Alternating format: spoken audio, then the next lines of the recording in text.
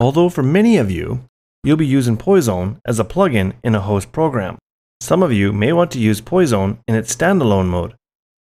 If you do, there are a few things that you'll need to set up first. You'll have to select the audio interface that you wish to use to output the sound to, and also choose the MIDI controller device that you will use for controlling Poizone. When you open Poizone in standalone mode, you will have access to some drop-down menus.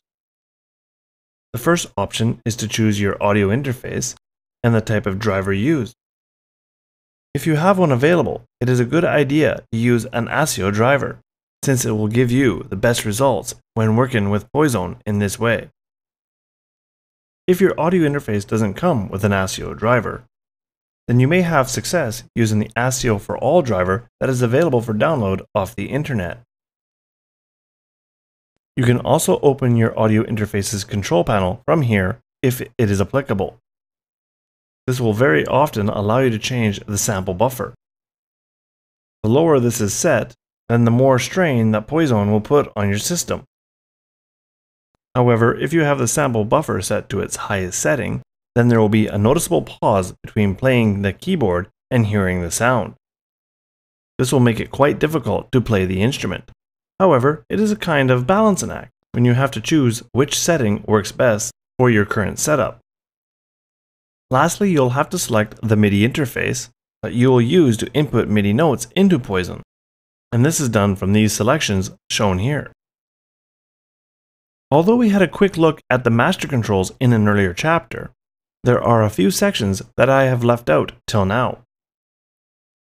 In particular, these controls are to do with MIDI control in Poizone.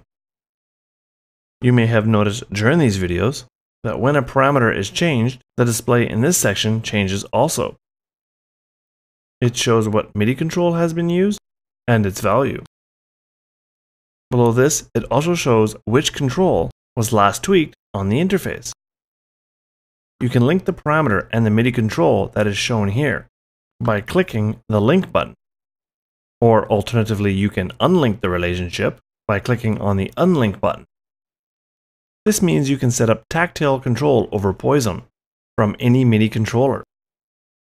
As an example, I can link the modulation wheel to the transgate wet control, not only allowing me to map the modulation wheel to these destinations, but to other controls as well.